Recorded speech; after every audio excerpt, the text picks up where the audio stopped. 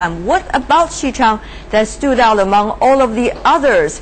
As we know, in China, there are 3 sparsely populated areas which have been used as the space launch centers.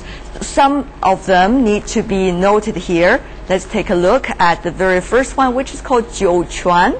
Founded in 1958 in Gansu Province, the Jiuquan Satellite Launch Center is the country's earliest base and where most launches and tests have been conducted.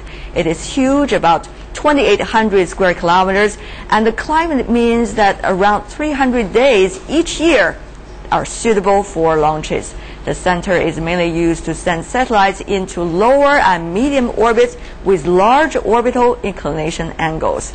And there's also the Taiyuan Satellite Launch Center, situated in the capital of North China's Shanxi province. It was founded in March 1966 and came into full operation in 1968. Surrounded by mountains, Taiyuan lies at the altitude of 1,500 meters. Its dry weather makes it ideal for launching solar synchronous satellite.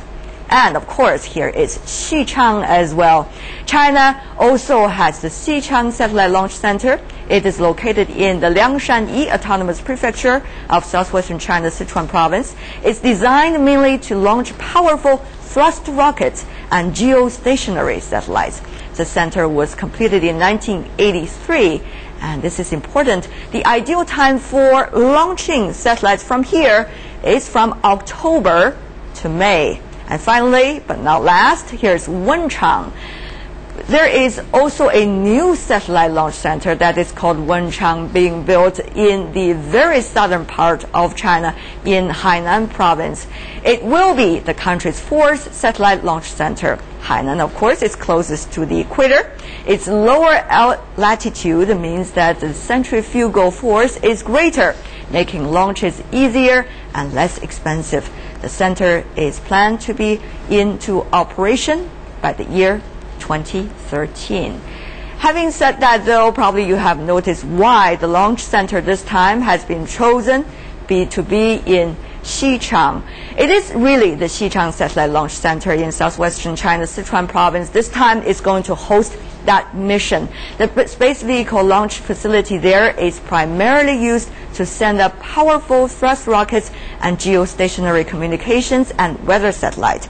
It is notable as a site of Sino-European space cooperation with the launch of the first 2 double-star scientific satellites in December 2003. It was actually there, the first space mission launched by China to investigate the Earth's magnetosphere. The mission formally ended on October 2007. And back in 1990, the U.S. made Asia-Sat-1 commerce communication satellite was launched on the first commercial flight of the Long March 3 rocket. Xichang Satellite Launch Center is China's takeoff point in the international satellite launch market. And also in 1990, Xichang launched Pakistan's first satellite into orbit. Up to now, Xichang has sent up a total of 56 domestic and foreign satellites into space, and Xichang has the geographical advantages of being at relatively low latitude. Thus, all of China's geostationary satellites have been launched from Xichang, as well as foreign geostationary satellites launched by Chinese boosters. And also, Chinese officials have been indicating interest in conducting additional international satellite launches from the Xichang Satellite Launch Center. China is not working on her own, in fact, when it comes to space exploration. The country is also assisting others on much missions as well. In fact, China has been quite enthusiastic about international cooperation in this field. For example, launching satellite for others. As we mentioned earlier, the launch of the Asia-Sat-1 marked China's first commercial launch. And of that date, China formally entered the international space industry. So far, 7 sizes of Long March vehicles have carried out 30 international commercial launchings. China has launched 42 commercial satellites for 12 countries and regions and has provided carrying services 6 times.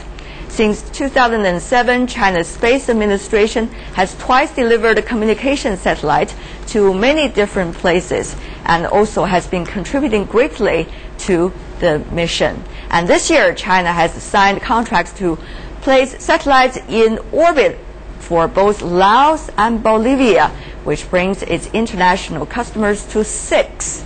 In the next 5 years, China aims to launch another 100 satellites or more.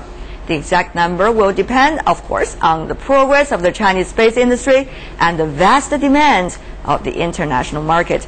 Compared to other space industry front-runners like the United States and Russia, China has invested relatively little into space technology development and yet has made remarkable achievements. As you may see, there's still a lot of space can be explored in terms of assisting others to explore the outer space. China definitely thinks so, and that is why the country is working on her moon